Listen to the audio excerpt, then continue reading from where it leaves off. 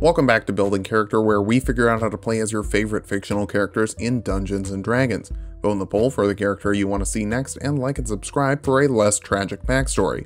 Maybe. Today we'll be building Westeros' deadliest orphan, Arya Stark. Created by George R.R. Martin in 1996, Arya is a girl who can't catch a break. But much like Santa Claus, she's making a list and brutally killing everyone on it. Darkness! No parents!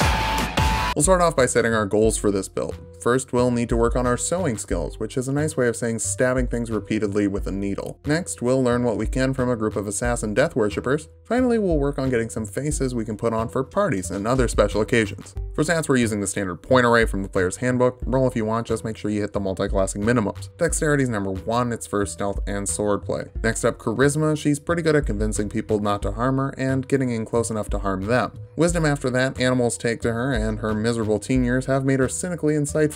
Constitution next, she's enduring emotional and physical trauma at a pretty consistent rate. Strength is on the lower end, but someone hiking as often as she does isn't weak, and we're dumping intelligence. Her formal education was interrupted by the Lannisters, and she wasn't exactly studious before that. Arya is a human, and variant humans tend to favor better in harsh worlds. The defensive duelist feat will let you add your proficiency modifier to your AC as a reaction. You can raise your dex and wisdom by 1. Take stealth as your skill of choice. We'll customize a background for animal handling and deception, along with the position of privilege from the noble background. That lets you gain audience with other nobility, but no guarantees on how that meeting's gonna go. For first level, we'll go with fighter. Take perception and survival. They'll be helpful when you're on your own. For your fighting style, dueling is ideal for needle, as it adds 2 to your damage when you're using a one-handed weapon. You also get second wind, letting you heal 1d10 plus your fighter level as a bonus action. For second level, stick to fighter for action surge. It lets you take an extra action once per long rest. At third level, you can take a martial archetype, and I'm going to say this is where the hound takes over your training. The brute archetype is from an unearthed arcana, meaning you can Google it whenever you like. You get brute force, which lets you add 1d4 to your damage when you attack with a weapon you have proficiency with. I'm not sure why that's stipulated, as fighters have proficiency with all weapons, but whatever. Fourth level fighters get an ability score improvement or a feat. For now, we'll take the ability score improvement, bump up your dexterity for more stabby damage. Fifth level fighters get an extra attack, letting you make 2 attacks instead of 1. And considering your weapon is pretty light, you should be able to land a couple of attacks. At this point, Arya has made her way to Bravos and began her descent into roguehood. When you multi-class as rogue, you can take 1 extra skill from their list, go for insight. Your life has been pretty awful thus far, and cynicism is a healthy response. You also get expertise in 2 skills of your choice. Deception and stealth seem to be good options.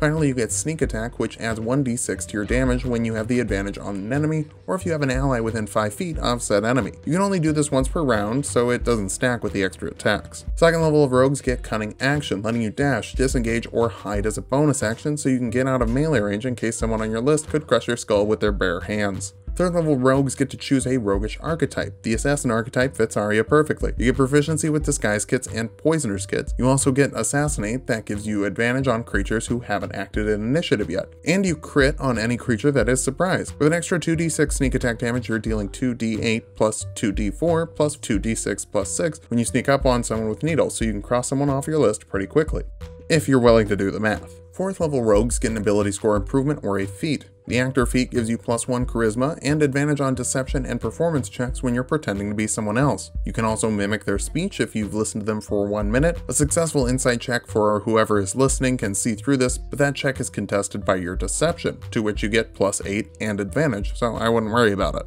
With that, I think we'll have proven ourselves to the many-faced god, giving us a level in Cleric. Specifically a Trickery domain Cleric, they get Blessings of the Trickster, which gives a creature you touch advantage on stealth checks for an hour. For spells, your domain gives you Charm Person, which forces a Wisdom save of 8 plus your proficiency plus your Wisdom modifier on a creature, or charms them for 1 hour. Disguise Self gives you access to a box of faces that you can use to make yourself look like another person for 1 hour. You can only change your height by 1 foot and can't add any extra limbs. Seeing through this requires an investigation check against your spell save.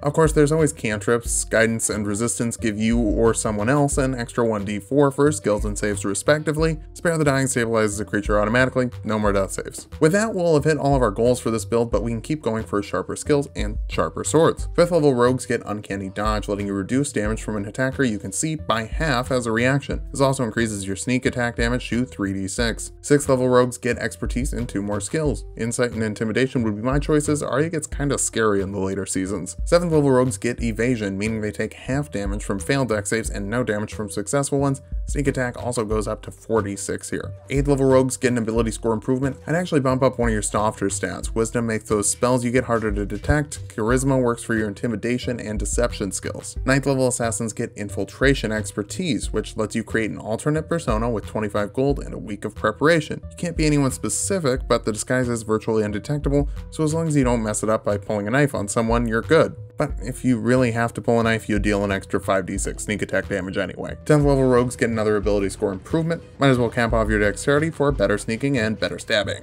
11th level rogues get reliable talent, meaning they can't roll anything lower than a 10 on skills with which they are proficient. With expertise on 4 of those skills, this will make you consistent with your stealth and unsavory social skills. Speaking of consistency, your sneak attack keeps increasing, now dealing an extra 66 damage. 12th level rogues get another ability score improvement. Bump up your wisdom for higher saves on your trickery spells. 13th level assassins get the imposter ability, which honestly is just a worse version of everything you got from the actor feat. At least your sneak attack increases to 76. Our capstone is rogue level 14, giving you blind sense, meaning that you can detect invisible and hidden creatures as long as you can hear. Useful in case someone steals your sight. Now that we've hit level 20, let's figure out how good of a build this is. First things first, you have a plus 17 stealth modifier, advantage on stealth, and can hide as a bonus action. Pair this with the ability to critically hit any surprised foes, and you can start off combat with insane damage. After that round, you're still doing very consistent damage with extra attacks, duelist bonus, and likely sneak attack damage if you have another melee fighter in the party. Finally, your social skills aren't very nice, but they are very